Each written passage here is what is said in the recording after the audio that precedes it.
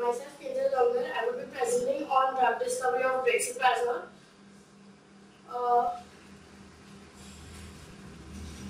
I talk about its introduction, mechanism of action, drug development, clinical trial studies, dose which is administered, and side effects and warnings.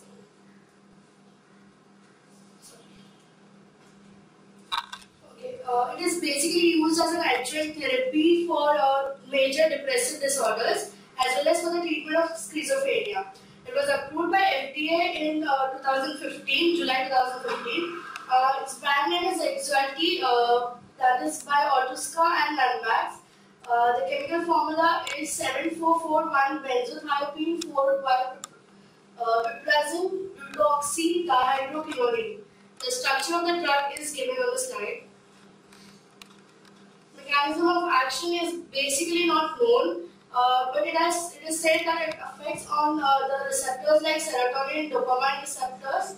The efficacy of Brexpiprazole may be mediated through a combination of partial agonist activity at serotonin receptors and dopamine receptors, and antagonist activity at 5-HT2A receptors.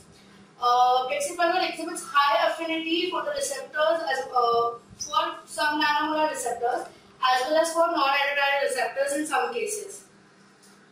Brexpiprazole is derived from aripiprazole, and therefore there is no target identification was done for this drug, as the patent for aripiprazole was being exhausted. So they wanted to launch a new molecule and wanted a new patent, and so they discovered Brexpiprazole with some structural changes. Like this particular group here, CA were changed to the thiophene ring.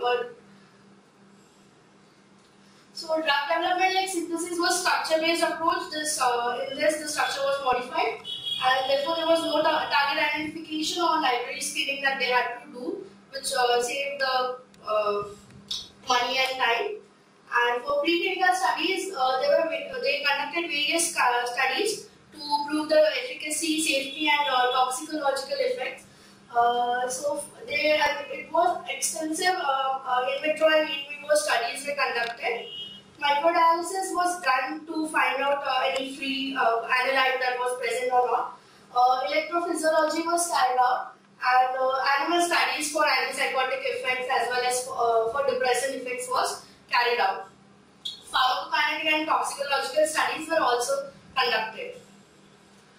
Now, from in vitro and in vivo studies, it was found out that it has affinity for serotonin, that it shows partial agonism, and for 5-HT2A it shows antagonism, and in dopamine it shows D2 and D3 it shows agonism effect, and for adrenergic receptor it had an antagonism effect. Now, clinical trials, phase 1 trials were conducted, and for phase 1 trials, healthy humans were given the drug, and they were studied for pharmacokinetics parameters, and it had no harmful effects. The pharmacokinetic parameters like Cmax, AUC, and all were shown to have a good profile. For pharmacokinetic and safety in patients, for patients who had depression or schizophrenia was carried out, and in that also the pharmacokinetic profile was that similar to those found in healthy individuals. This patient with hepatic and renal impairment were also studied, so to understand the metabolism, whether it is affecting their metabolism or not. So it was found that the patients with mild liver problems or renal problems, there was no need to adjust the dose, whereas with severe or moderate renal problems and liver problems, the dose need to be adjusted and the concentration needs to increase. Drug-drug interaction was studied, and it was found that rifampicin was having interaction with this drug, and it decreases Cmax values of this drug. There was no major food-drug interaction with this drug, and so it was like it could be given with high-fat diet also, and pharmacodynamics were studied in humans. Now for phase 2 and phase 3, the rationale behind it was like Brexpiprazole was having major side effects, and to overcome those side effects, the Brexpiprazole was developed.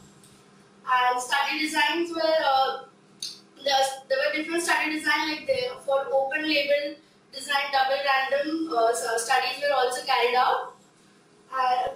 Then it was study for efficacy, safety, tolerability also, which proved to be that drug did not, it was efficacious then present antidepressants and antipsychotic. It was more effective than those drugs.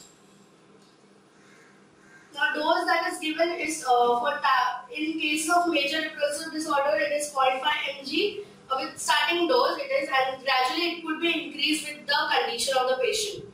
And for schizophrenia, it is 1 mg per day. Side effect, it has major side effects also with this drug, but it was better, so it is used. It causes stroke in elderly people, neuroleptic malignant syndrome, cardiodyskinesia, and various metabolism problems with decrease in white blood counts also. Now in this, it is contraindicated with people having dementia because it increases the risk of death in those people. So it is contraindicated and not given, especially to elderly people having dementia. And when it is given for a longer period of time, it says it is not stopping depression, but it can cause suicidal thoughts. So it is the treatment should be monitored timely and see for any thoughts.